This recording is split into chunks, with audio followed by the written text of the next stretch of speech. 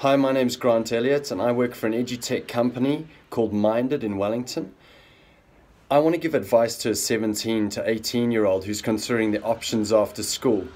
As the first thing is, know who you are and what your strengths are and the things that you bring to a team. 2, know what you're passionate about. And 3, set some bold goals and action them.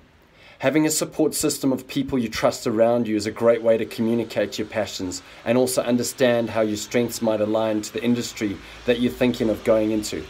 Don't think about a job title, focus on the things that make you happy and will fulfill you. For us at Minded, it's all about doing what you're passionate about.